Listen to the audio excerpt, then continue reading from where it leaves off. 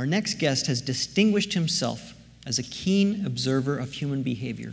He has parlayed that into a career in which real estate developers have thrown a lot of money at him, and my sources tell me that they consider it money well spent. Recently, he has turned his analysis to our changing demographics, our technology, a broader understanding of culture and consumption, and he's become a kind of forecaster of just what kind of world you will soon be living in. Please welcome David Allison. Hello, Vancouver. I've always wanted to do that. Here's my chance. I have to tell you, I'm a little bit nervous about tonight because I'm very used to public speaking. I do a lot of talking, but I don't usually only have 7 minutes. My joke with my friends has been it takes me longer than 7 minutes to brief the pizza delivery guy on how to get to my house. So this is going to be really interesting to see whether I can get through this or not. I was actually struggling with this a little bit, and are you able to see something up there that I'm not able to see here? Interesting. There we go. I was struggling with this a little bit. I've been rehearsing this over and over again. You see, what I do for a career is I help really complex organizations and really complex projects figure out what the patterns are that they're experiencing and all the different aspects of their thing, and then I try and help them figure out how to tell a story or figure out what the signal is that comes from those patterns. So I knew what my pattern was, but until I had breakfast this morning, you know how the universe gives you what you need sometimes? I had breakfast this morning with this incredibly intelligent woman named Maura Coyle, and Maura works at UBC, and she is a designer of policies. Now, I'd never heard of this before. She is a designer, has a design background, and what she designs is policies on how we live and how we work with institutions and how we relate to the government and how we relate to universities and banks and all of these other sorts of things. And the light bulb went on for me. So I have 2 slides I want you to pay particular attention to as I go through my slides today. The first one is a picture of a locomotive, and the second one is a picture of a potter at a potter's wheel. So we'll talk about those ones a little longer than we will some of the others. So my industry, the advertising, marketing, and branding industry, has been rocked by technological disruption. I will give you a quick example. When I first started in the industry, we would charge a client $10,000, $20,000, $30,000 to make a logo. That was one of our major revenue streams. There were all kinds of other revenue streams. I'm just picking on one to give you an example because I only have 7 minutes. So these 3 logos, I got online and I went onto a crowdsourced website. I got a designer in some other part of the world that I'm never going to meet and never have a conversation with. In 12 hours and for $10, he provided these 3 seemingly kind of horrible logos, but they're still, the point is, I got 3 logos done in 12 hours for $10, and we used to charge $30,000 for that. So imagine you take that all to the other revenue streams that come into an ad agency and understand why that industry is having so much difficulty right now making a buck. And it's not just the advertising industry. Who's used a travel agent in the last little while? Hardly anyone. I remember a time when you couldn't fly from here to Kelowna without calling a travel agent. But guess what? Technology screwed that up. The internet came along, and now we can all book our own flights, and we can all do anything we want. Pretty much. I mean, there's still some specialists and outliers. If you're trying to climb Kilimanjaro, you might want to call the right travel agent about that. But generally speaking, we don't need travel agents the way we used to. Photography is another great example. I'll go back to the advertising industry. We used to have to spend $10,000, $20,000, $30,000 with a photographer before we were able to make a brochure or a print ad or anything for one of our clients. Well, guess what? Photography today is largely free. It's online. The expensive stuff is $10, maybe $100 if you're like getting Andy Lebowitz to do something for you, right? But largely as a career choice, photography is no longer available to the numbers of people it used to be available to. So my point here is that technology is going to change everything for everyone, everywhere, and it's our job to watch for the patterns.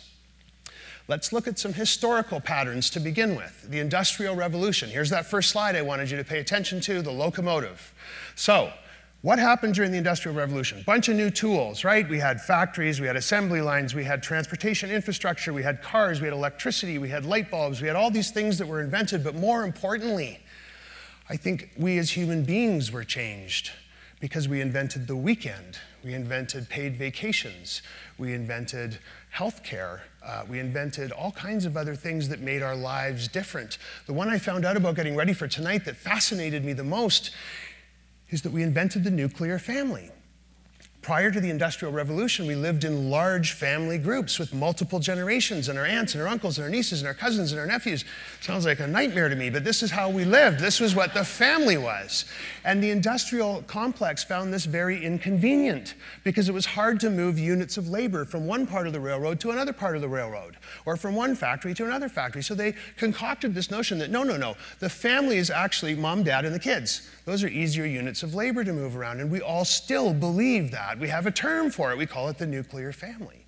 So these moments, these revolutionary moments when they come along, they don't just change tools. This isn't just about technology taking over technology. This is about how we live, how we work, how we play, and who we are, how we walk through our day, how we live on this planet, what makes us happy, what makes us sad.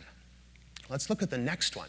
I'm calling this Industrial Revolution 2.0. There's a lot of technologies that are coming our way, a lot of disruptive patterns to pay attention to. But I only have time to talk about one, so I've picked on 3D printing. These are busts of me and my husband made by a friend of ours in about 35 minutes in his dining room. He had his iPad, he walked around us and did a little scan. We went into the kitchen, had a glass of cab sav. By the time we came back 35 minutes later, these things had popped out of this printer about the size of a coffee machine that cost $500.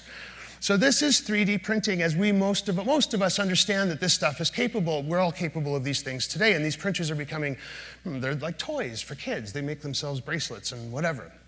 But did you know we're 3D printing skyscrapers in Singapore?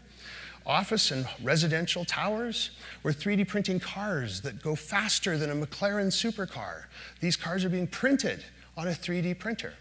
We're printing human organs that are being transplanted into human beings successfully. I love this story. We're printing genetically identical rhino horns. And what we're going to be able to do with these is flood the market and stop the poaching happening, so we may even save a species from extinction. We're 3D printing food. There's a pop-up restaurant company operating in London right now where the whole restaurant is 3D printed. The cutlery, the tablecloth, the table, the chairs, the food, everything is 3D printed. We're printing clothes and shoes and teacups, and all kinds of stuff is being 3D printed all over the world. So this is a technology that's already disrupting the manufacturing sector. Here's that slide I want you to think about a little bit more.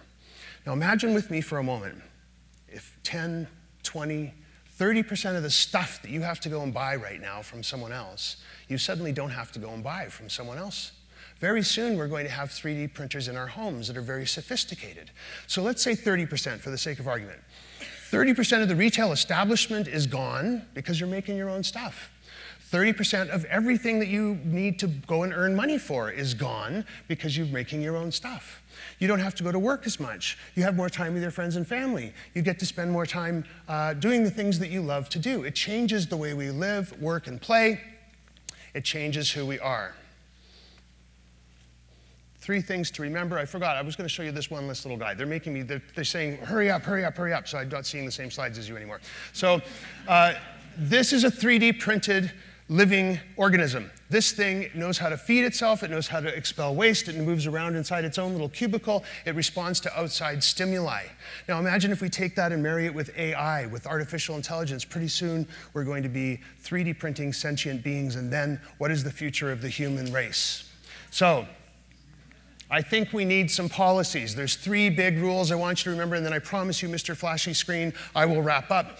So the first rule I want you to remember as we go forward into this brave new world is to be fascinated by this stuff. Don't let it blow over your head. Don't say, I'm not that techie guy. I'm not interested in these things. You have to be interested in these things. These are going to change our world. The second one is when you figure out what's going on, be good.